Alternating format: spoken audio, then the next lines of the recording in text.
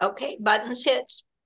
Hi everyone, welcome to the Industrial Problem Seminar. It's a great pleasure to introduce Dr. Morteza Mardani.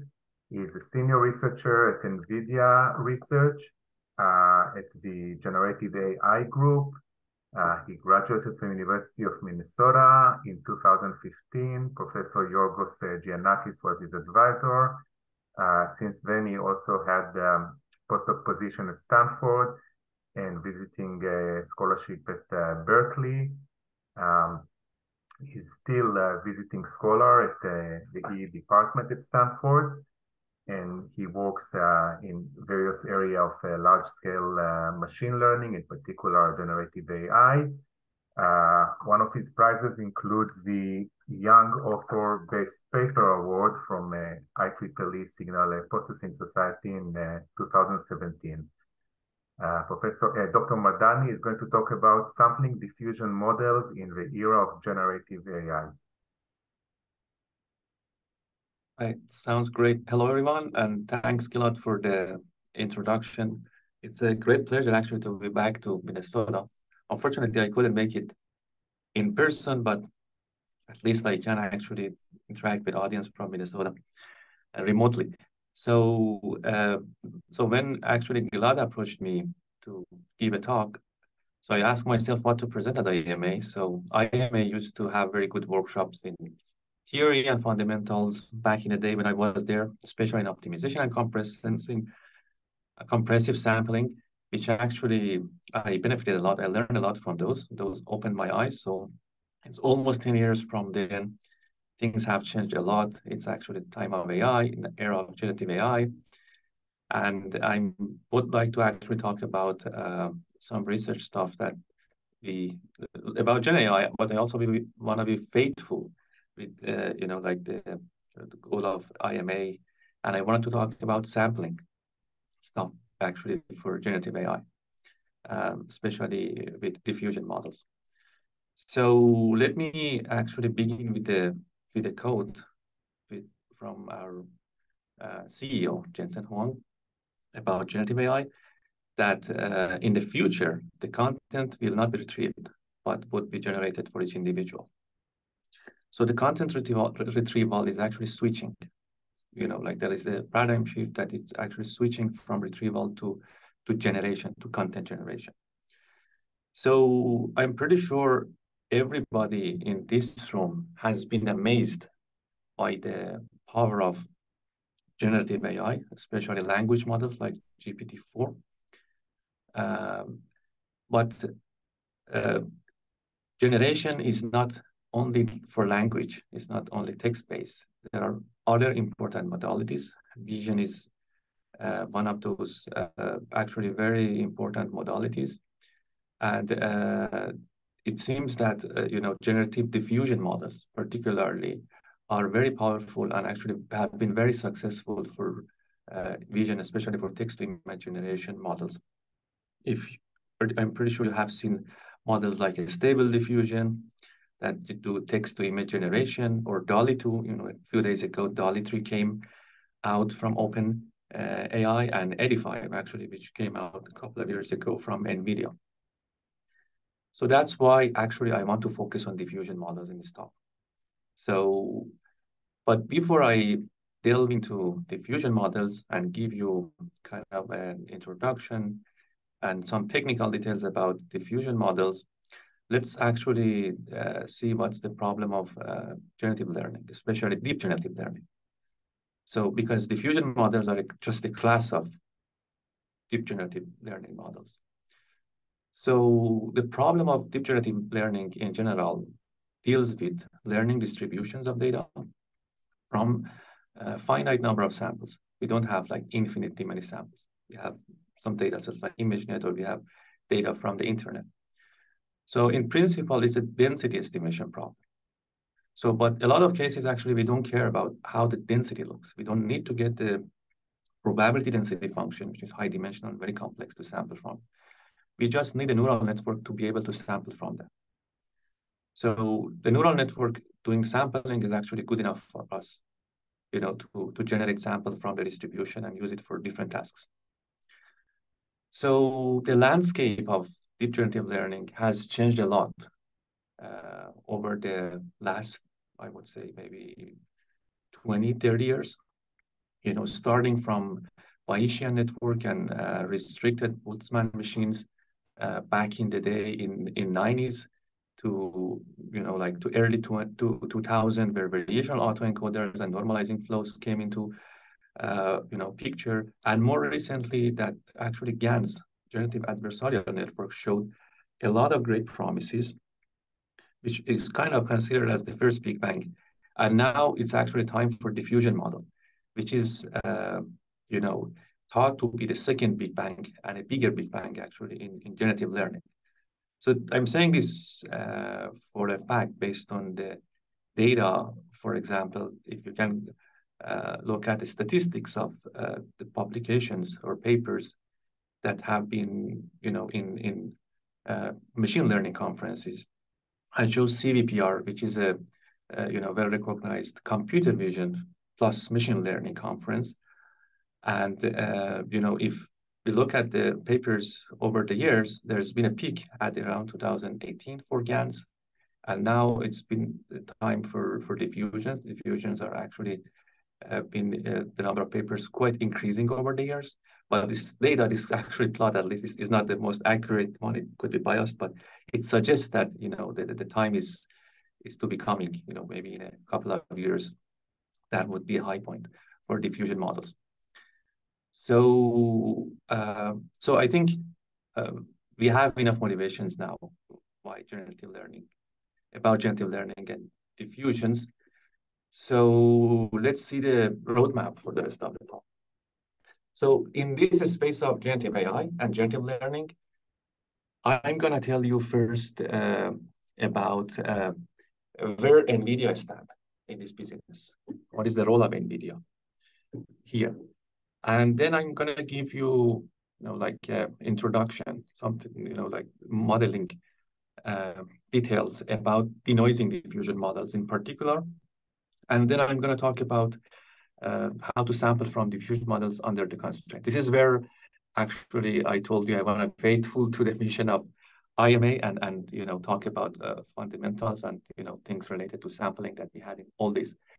So, but with modern tools and techniques. So about the role of NVIDIA, like many of you in the room may think that NVIDIA is a hardware company, but that's actually not true. Indeed, the business model for NVIDIA focuses a lot on the software. And in particular, in the case of generative AI, actually, it's very challenging for software companies, for software makers to add generative AI to their application. Generative AI is pretty challenging because the models for generative AI are not easy to develop and to deploy. And the first reason being, they require a lot of data. ChatGPT, for example, crawls on the web and collects a lot of data over the internet. Actually, billions of samples, or Stable Diffusion uses actually, for example, 5 billion samples, all image caption pairs over the internet. So that's a huge scale. So cleaning that data and preparing and curating that data is actually very challenging. So this second challenge actually is the inference. Inference for generative AI is actually pretty compute intensive, and it's usually very complex to scale up and also to set up. So the third thing actually being that the companies want to run their models that are customized to their characteristics, to their own data, to their and because of the corporate sensitivities. And to do all these three, you would need AI expertise and also the large computing infrastructure. So that's where actually NVIDIA is trying to create an ecosystem for generative AI that can do from software to compute, can do the whole stack, the full stack. So let me focus more specifically on custom models. So specifically, NVIDIA has a focus on building foundation model, customized foundation models that they work in a multimodal fashion. For example, they can get different data sources like text, image, speech, 3D and structured data, and they can output, different other modalities for different downstream tasks. So, and specifically about foundation models, last year at the GTC conference, which is an NVIDIA conference, in last March, they announced AI Foundations, which is a foundry for building custom AI models. So it's a cloud service, essentially, that helps customers to build, refine, and operate actually generative AI models, which have been trained based on their own data and domain-specific tasks. So the foundation models that they have is actually doing different tasks. So there is NeMo, which is used for language. It's a service for generating large language model. And BioNeMo is a biology version of that language, which is for protein, unfolding and drug discovery. And there is also the visual language models. There's actually Picasso model, where all these services actually will run on the NVIDIA DGX cloud that are using actually using GPUs, and that's been through a partnership with Microsoft Azure, Google Cloud, and Oracle. So let me actually give a little bit more specifics about, for example, the visual language model, foundation model, or Picasso, which is a foundry for custom generative AI models for visual design. It can do text-to-image generations, and it can actually do text-to-video and also text-to-3D. All these actually are relying on diffusion models. So diffusion model is a very important, part and component for the products that actually NVIDIA delivers through the NVIDIA DGX cloud. So, yeah, I think that was at least a good, source of information for where is the role of NVIDIA in this business. But now, actually, let me give you, a little bit more technical details about diffusion models. We can actually now dig into diffusion models a little bit. So, by the way, if there is any questions, you can actually interrupt me and ask questions, over chat or whatever. So, denoising diffusion models are based on principle of denoising. So where the denoising diffusion models actually, they consist of two processes. There is the forward process, which is the noising process. Actually, that's the easy process. We can keep adding gradually noise to the signal or to the data until it gets completely lost in the noise. And then there is a reverse process, actually, which is the challenging process, which is the reconstruction or inversion process, which wants to generate the data or generate samples from the distribution by starting from pure noise and doing denoising gradual. So more formally, you can think of the forward model. You start from the X0, which is the ground truth. This is in the actual training phase, because in the sampling phase, we don't have access to the ground truth. And then you can keep gradually adding Gaussian noise with very small variance until, at iteration capital T, we have pure noise. So this is essentially a Markov process, because it's the noise is added recursively at each time step to the previous, the noisy signal. So it's an easy Markov process which has Gaussian distribution. And as a result of that, the joint distribution is actually very easy to compute, because we know the transition probabilities. So the forward process also, actually, we can write it in a more compact form through a diffusion kernel. This diffusion kernel interpretation is actually interesting and useful later. So essentially, we can go directly from the X0, which is the, the ground truth data, to one of the, let's say X4, for example, to time T. So we can directly add noise, to get there because the process is simple actually, and Gaussian is a linear process. So then if the intensity of noise at, or the variance of the noise at each iteration is beta t, then we can actually easily get another, Gaussian distribution for xt given x0, which we call this the diffusion kernel. So, and the model that we get, let's say xt, like relative to x0, which is the original, the image, original signal, is just a simple linear model, xt, which is weighted sum of x0 and noise. So epsilon here is the noise realization that we add each time. So, and we choose this alpha bar t, which is the intensity of signal or noise per time, so that eventually alpha bar becomes 0, so we have pure noise. So I want you to remember this equation, this very simple linear equation for the rest of the talk. This is actually the takeaway that you can get from the forward diffusion model. It's a very simple observation model, which you have observation xt, which is noisy version of x0 that we don't know, or in the case of training is the original signal.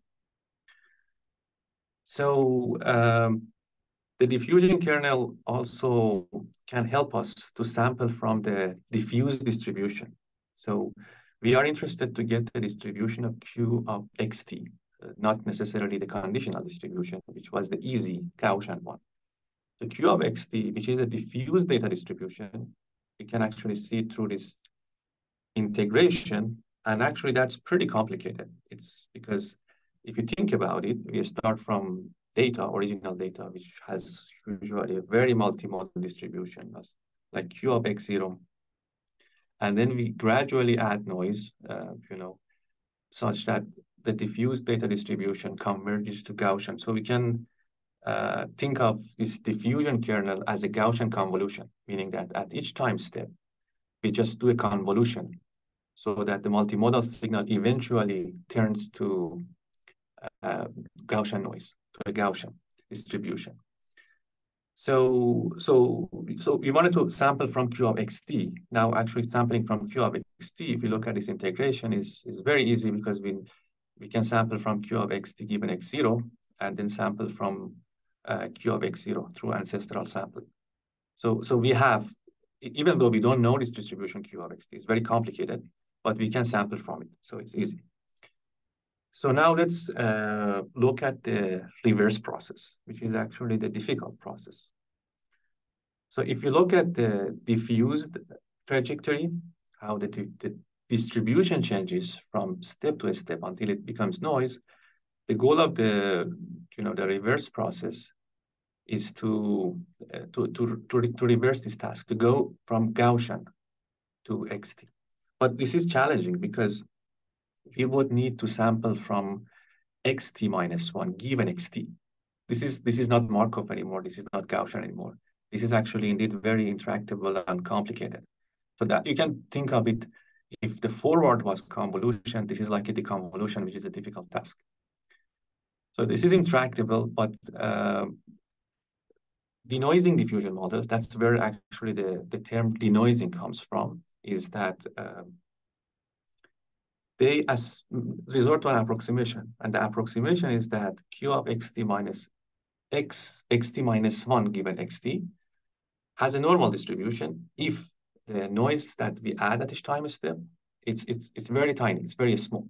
So of course, this comes at a cost. You cannot take big steps. You gotta be very careful and take very tiny steps in each step of the forward process, so that in the reverse process, this approximation would make sense. So yeah, so denoising diffusion models are based on this assumption, based on this Gaussian assumption. And if we make this Gaussian assumption, of course, we don't know the mean of this distribution. We just assume it's Gaussian. And we know the variance of that because we know variance of the noise that we add in the forward process. But we don't know actually the mean because the reverse process is going through different nonlinear steps. Noise gets correlated. So, and then what happens is that we parameterize the mean of this xt minus 1 given xt with a neural network. So the parameters are in theta. And then we typically use neural networks like UNet or denoising autoencoders to learn this mu theta. This mu theta is the output of a denoiser in principle. Actually, I'll clarify that further in the next couple of slides. So you can think of it as a denoiser which tries to remove the noise and give the clean signal. That's the clean estimate of the signal. So if we make this approximation with this Gaussian model, then we can form the joint distribution again easily. And if we have the joint distribution, then we can do the training because we can always maximize the likelihood, which is actually this term. Of course, as in the case of variational autoencoders or in case of variational methods, maximizing the likelihood is intractable because we don't know Q of x0, which is where we want to take expectation for. And then people typically use a variational upper bound, which is called the elbow upper bound.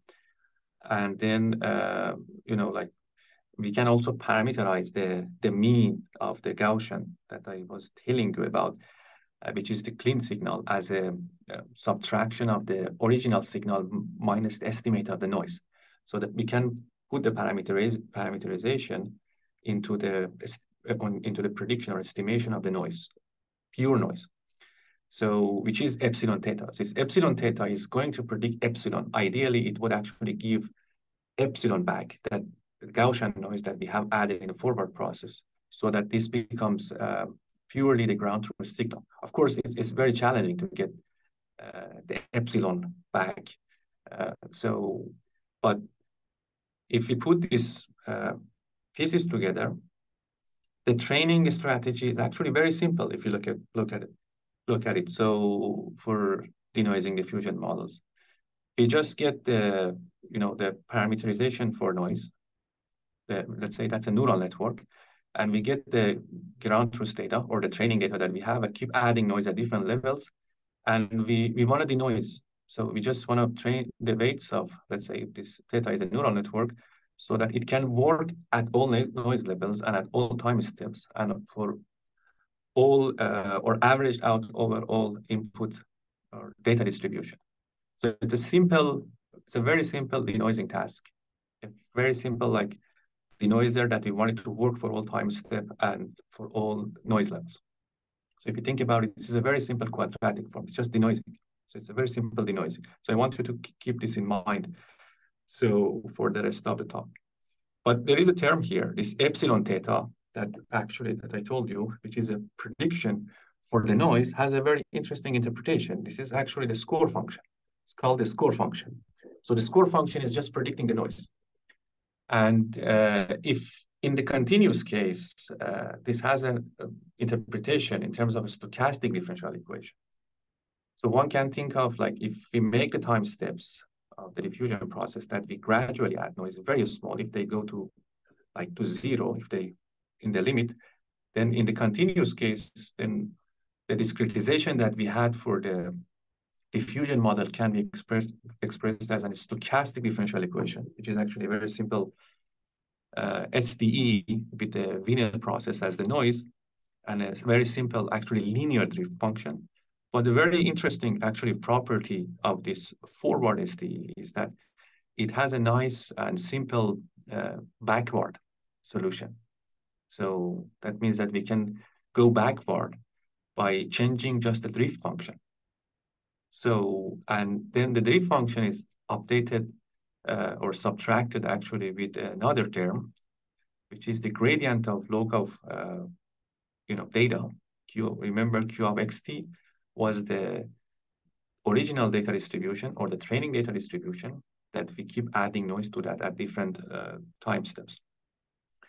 So, and this gradient of log probability is actually the score function, which is epsilon theta, which is a scaled version. There isn't a scaling actually that we need to add, but it's just, you can think of it as epsilon theta. So epsilon theta was the score function. Then, so then it has connections with SDEs, and then we can actually interpret it as SDEs, and it works for continuous case as well. So that was a point that I was trying to make with this continuous, with STEs, that denoising diffusion models actually in the continuous case become STEs, and they generalize to continuous case too.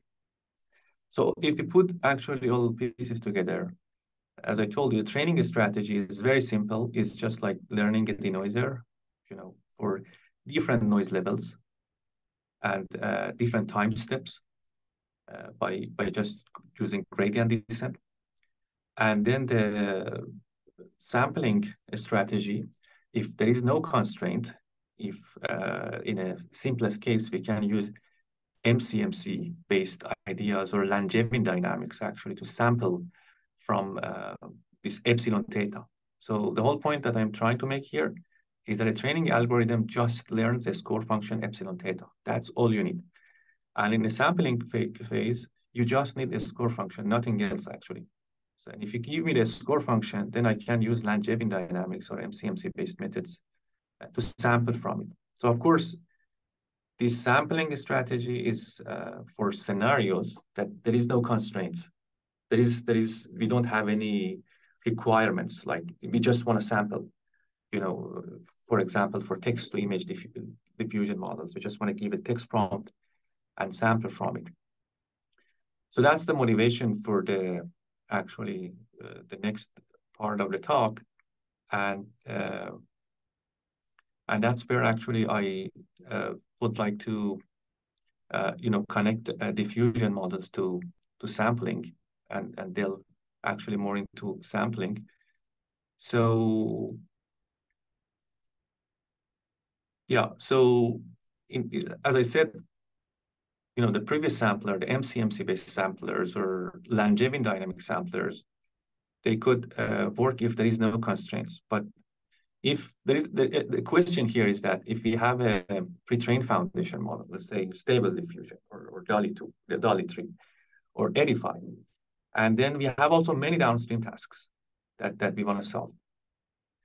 So, and then the question is that how could we just use these foundation models to solve downstream tasks in a task agnostic, universal and controllable fashion. Task agnostic, we don't need to retrain or fine-tune the diffusion model or the score function of the diffusion model for each task, because a lot of times we don't have the compute for that. A lot of companies or academics or a lot of places, they cannot train these models from the scratch, or they can't even fine-tune them.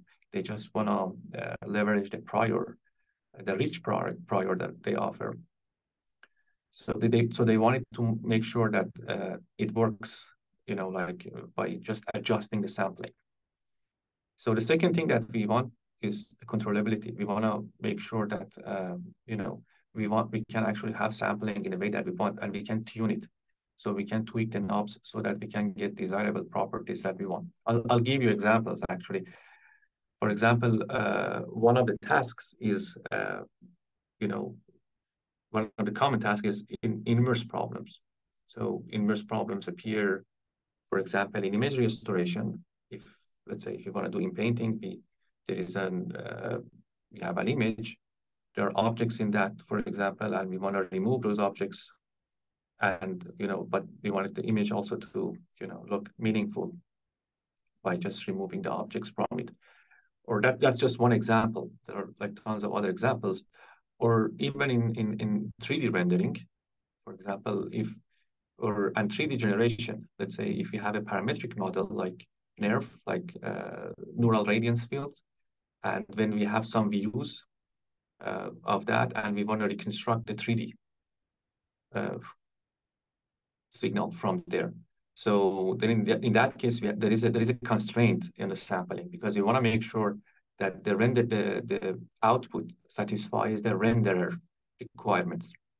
So we can treat it as a constraint. So there are a lot of other examples that actually we can find that there are constraints in downstream, and then we want to adapt to those actually constraints and changes in a universal way.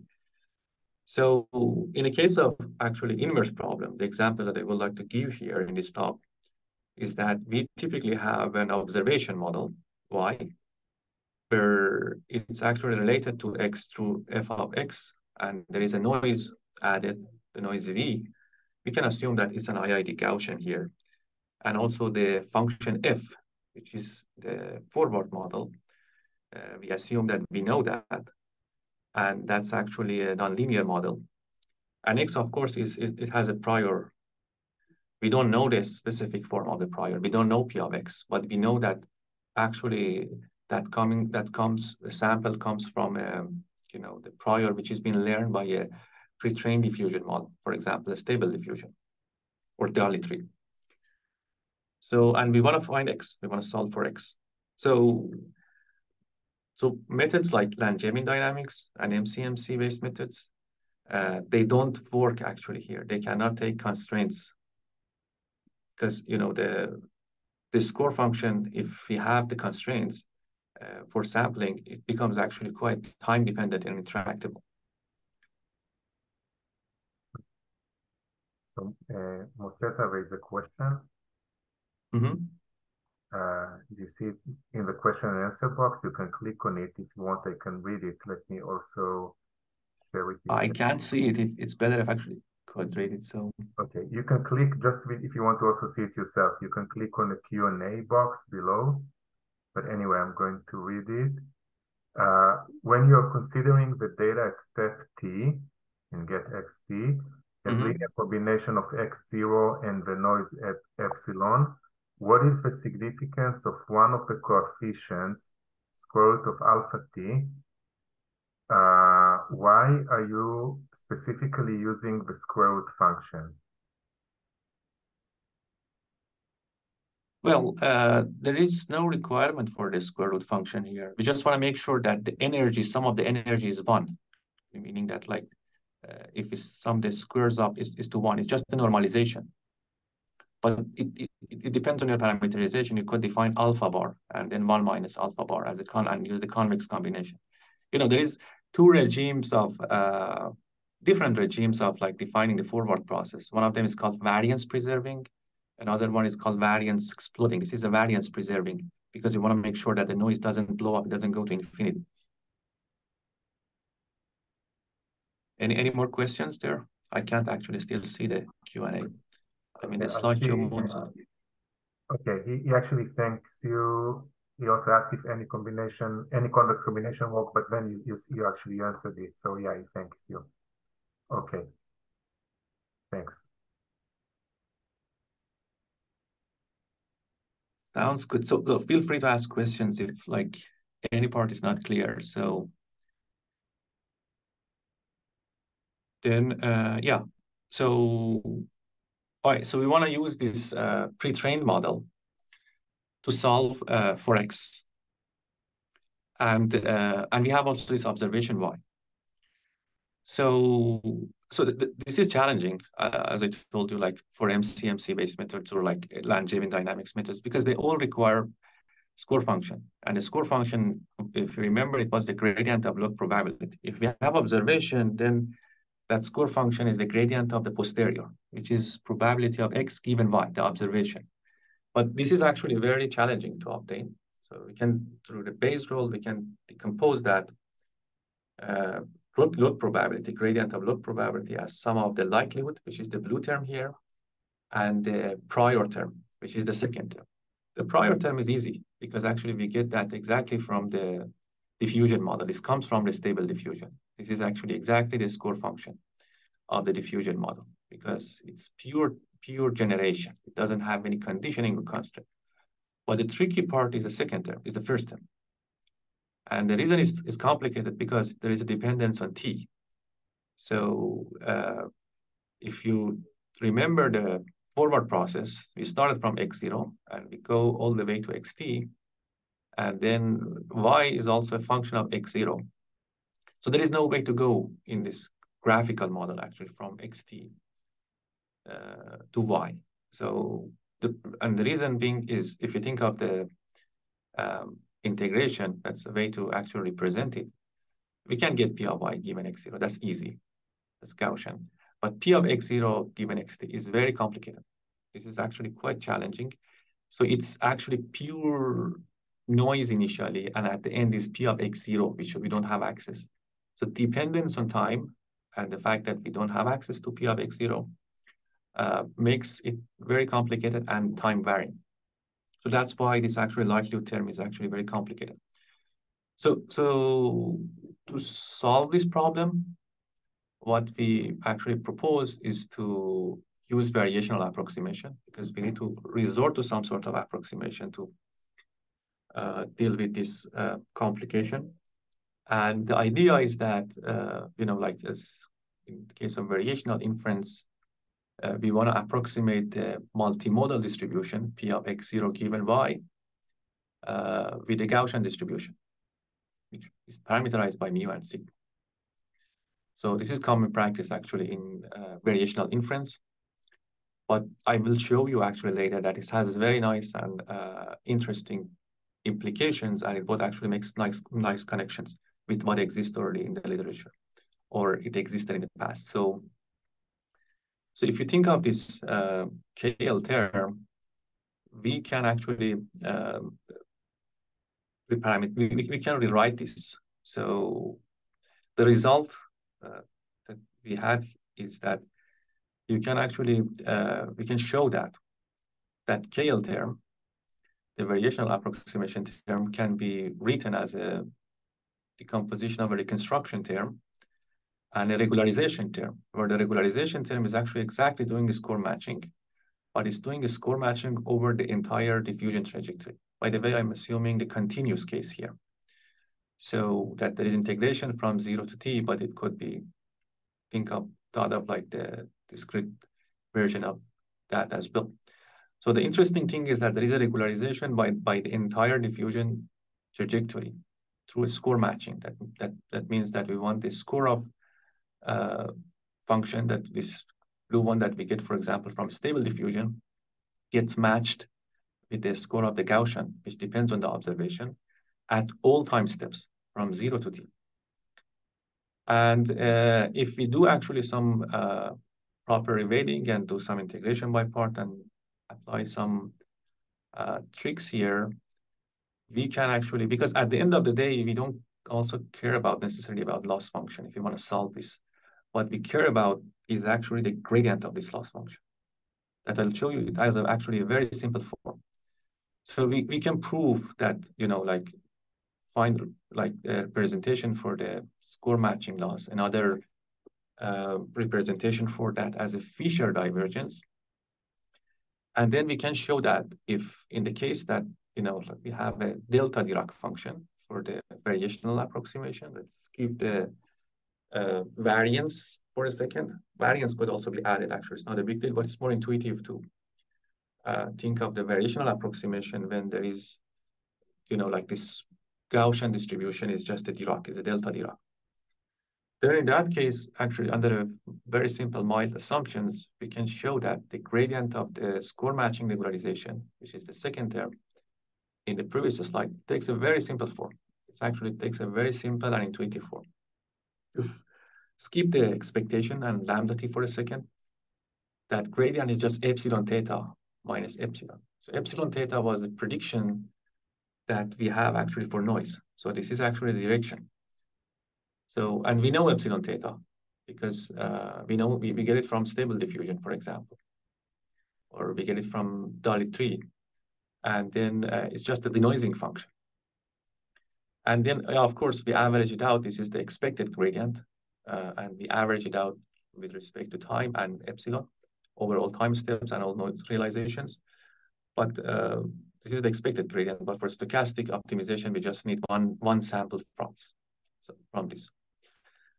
So what I wanted to emphasize here is that this is a very simple form. It doesn't actually require any Jacobian or any gradient with respect to epsilon theta. And also it has a very simple form and it's very intuitive. So, but more interesting thing actually is that I'm pretty sure this is reminiscent of regularization by denoising diffusion for a lot of you that have worked on solving inverse problems or compressing in the past. So this is exactly similar to the gradient of the red regularizer, actually, in red framework. But of course, it's very different in a sense that in that context, the regularization was deterministic. The inference was deterministic. The inference was not stochastic, or it was not generative. But here, the gradient is actually with respect to, or averaged out over all the entire diffusion trajectory. So it's actually generative. So it gives the capability to explore the prior and search in the space of the prior. So it gives a diversity and a stochasticity. So another interesting thing actually about this result is that this, you may have seen also the Dream Fusion. Dream Fusion was a work that came out of Google last year about text to 3D generation. And actually it got the outstanding best paper award at ICLR a few months ago. And this, Dream Fusion becomes a special case of actually this regularization by denoising framework. So Dream Fusion is doing nothing but actual regularization by denoising, because it's using exactly or very similar actually gradients as in this proposition. So, and they call it their score distillation function, or score distillation sampling actually in the context of Dream Fusion. So if we summarize the algorithm, this regularization by denoising algorithm, actually we call it RedDiff, regularization by denoising diffusion process, which is a variational sampler. It takes very simple form actually. So we can just, because we have an objective function now. Now the sampling has become optimization. That's actually the nice thing about it. That's what I told you, like we can make it controllable. Because if formulated as an optimization, then we know how to, and we have the interpretation of the regularization, then we know how to tune the parameter. And we can use different off-the-shelf optimizers. So we have different properties. If, for example, if we want to have accelerated convergence. So the algorithm is very simple, like through a stochastic optimization, we can take one sample at a time. So choose one of the time steps randomly, and choose also a realization of noise randomly. We can form the forward step, which is alpha t. This, by the way, the sigma t is 1 minus alpha t. It's like the question that was asked. And so it's again the variance preserving scenario. And then the loss function per iteration, which is the instantaneous loss, is nothing but the reconstruction loss at a time, plus a linear term, because there is SG here refers to stop gradient, meaning that the gradient doesn't need to go through the score function, which is actually nice. So we can just treat this as a linear term, which is pretty much like the red regularizer. And then we can take one optimizer step to solve the problem, to get mu. So, and yeah, so that's about the algorithm. But let me actually show you some, basic results about, like where this algorithm could be used. So as I said, like inverse problems is one typical actually example. And then in painting is actually an important task. It's actually a very challenging task in inverse problems because there is a lot of ambiguity. And even we tried actually this algorithm, this RedDiff algorithm, it beats actually state of the art, and it could generate and fill out actually the missing parts by using the prior that it gets from the pre-trained diffusion foundation models. So in this case, we use the guided diffusion model actually as the foundation model, which actually came out from OpenAI also a couple of years ago. So it could be also applied for super resolution in the same way, which is super resolution. It tries to recover fine details or high frequency information. And we found that this model actually gives better PSNR, and it has more fidelity with the ground truth. So this has also been applied actually by some collaborators that I have at Stanford to case of MRI reconstruction.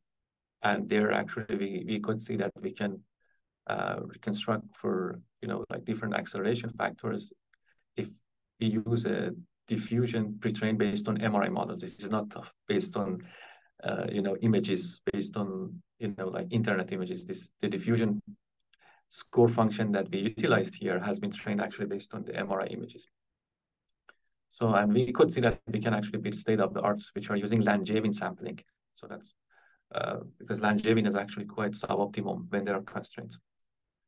So it's been applied to nonlinear tasks, for example, nonlinear phase retrieval and nonlinear deblurring and, high dynamic range, which are nonlinear tasks. And then we have observed that, because of the optimization formulation of that, it's not sensitive. It's actually quite stable, and it actually outperforms state-of-the-art. But one example that I wanted to show you, which was actually related to Dream Fusion, which was the work came out of Google last year, which is a special case of that actually, because Dream Fusion was not kind of coming from, it was kind of like proposed in a more heuristic way, that it was working pretty well, but we made the connection actually through variational inference. And then that connection and the optimization formulation allowed us to make it more interpretable and actually better, like tune the parameters and design a better sampling strategy that, that could even outperform Dream Fusion, the original Dream Fusion actually framework. So for text to 3D generation using NERF. So yeah, that's it actually. So, and this is let me give you the punchlines of the talk that to remember. So the first thing actually that I was trying to advocate for is that generative AI is rapidly revolutionizing how we work with data and applications. NVIDIA is actually at the epicenter of this technology, which is trying to create an ecosystem for generative AI from software to compute. And especially on the vision side, diffusion models are the core and seem to be very successful, and they come from the actual principles of stochastic differential equations. They've been pretty successful for text-to-image and text-to-3D generation and text-to-video generations. And there are more actually works yet to become for diffusion models. So, and the problem on the sampling side that I focused was, let's say, if you have foundation models, big foundation models that big companies provide, and then we want to leverage their reach prior to solve our downstream task. How could we have a task agnostic and plug and play sampler without actually fine-tuning or retraining anything to adapt to our downstream task? And then I actually introduced this Ready regularization by denoising framework, which actually treats sampling as an optimization, and it allows actually controllability and interpretability. And the nice thing was that actually this Ready was connecting diffusion models to regularization by denoising. So, and of course, regularization by the entire diffusion process, which actually I think is very important because it connects generation with regularization by denoising, which is actually an implicit prior of denoising. So yeah, that's actually it about the conclusion. So if you are interested, you can actually find the materials online, the papers. And also we had a couple of tutorials actually at CVPR and ICML. The code is also available if you want to give it a try, or if you want to build on top of that or improve it or develop new algorithms.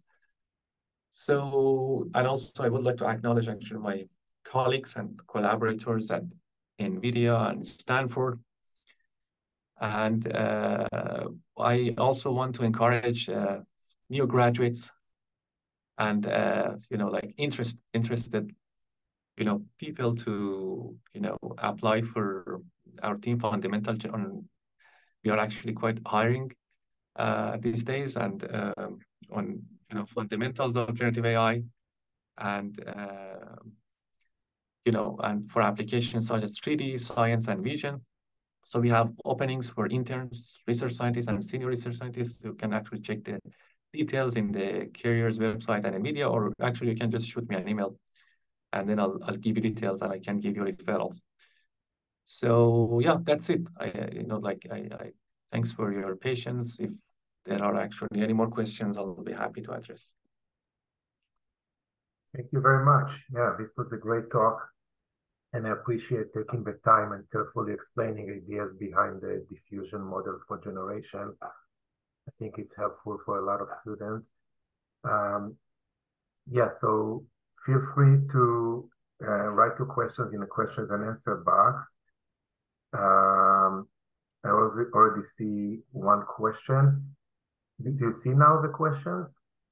Actually, I see the questions, but I share my screen, so it's okay, but this is just a harder thank you comment from one of the participants. Okay.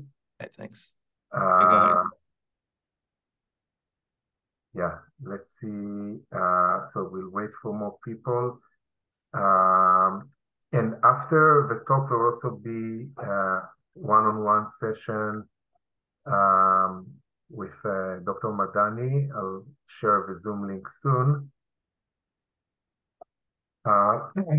So yeah, until people ask questions, I'm kind of curious. You advocate for the diffusion models, but there's still a lot of things to improve with GANs, and GANs is still kind of very effective method if you do it in a certain way. So what do you think about the GAN versus diffusion model? Well, it's actually a good question. A lot of things have been changed from GANs to diffusions now, even at actually NVIDIA, which was like, very focused on GANs. So, and that's because, GANs have problems, first of all, in training, because they need to play a game. They need to solve a non-convex game there. So their training is quite unstable. That's the first thing. The second limitation, which actually is but if you compare that with the training of diffusions, training of diffusion is super simple. It's, like super stable because it's just like learning a denoiser. It's just a quadratic least square problem training to solve. That's the first thing. The second thing, actually, which is more important even, is that GAN has mode collapse issue. So if you have a multimodal distribution, it can easily actually collapse into a single mode. But the very nice thing about diffusion is that actually they have pretty good diversity. They don't have that actually mode collapse issue. Right. So, but this is, I think, there's still ways to improve it. So I don't think, people should give up on this, about ways to maybe enforce a certain type of generator. I don't think, it's the end of, I think there are ways maybe to take care of a mode collapse in GAN. Well, I think mode collapse is a fundamental limitation there. But, right, in the current formulation, but I kind of still hope that, if you have some restriction on the generator, kind of have a certain properties, and it's not kind of an arbitrary function, maybe you'll be able to improve things. But this is a question. Yeah, it's unclear yet. Okay. Yeah, certainly you can improve still GANs, but if diffusions can give you that for free, and their training is so stable, so why not just, and they are interpretable, so why not just using them? So of course, diffusions also have drawbacks. One drawback is that because their sampling is actually iterative, they have slower inference, slower sampling, but there's been a lot of work actually to distill that using distillation techniques actually to make sampling like from 100 steps, for example, to just a few steps. So that's one thing. Another thing actually, as I think it's also kind of seen from my talk, in that diffusions are very easy to deploy because you just need a score function. If you give me the score function, I can solve inverse problems easily. I don't need to retrain for each inverse problem for each specific task. So I just need a prior, which comes from stable diffusion.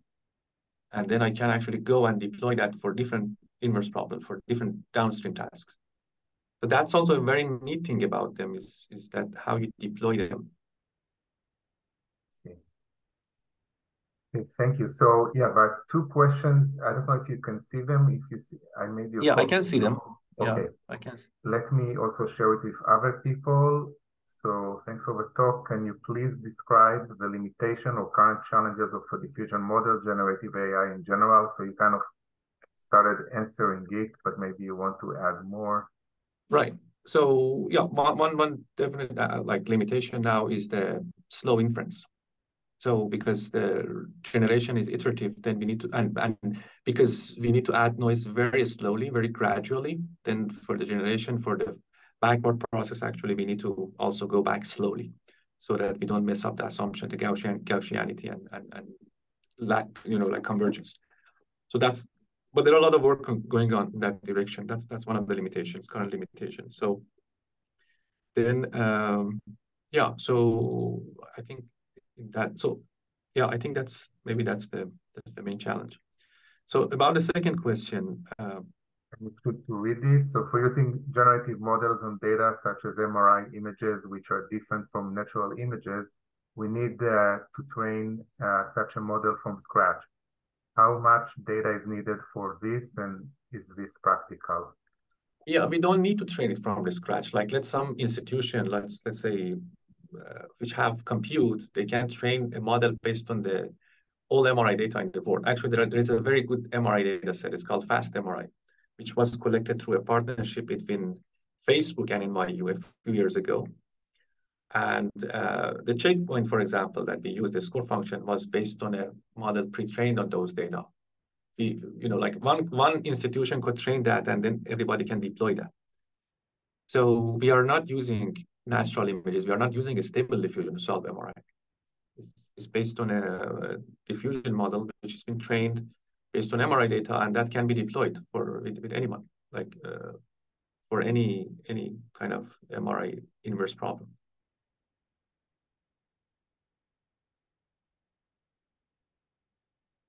Yeah.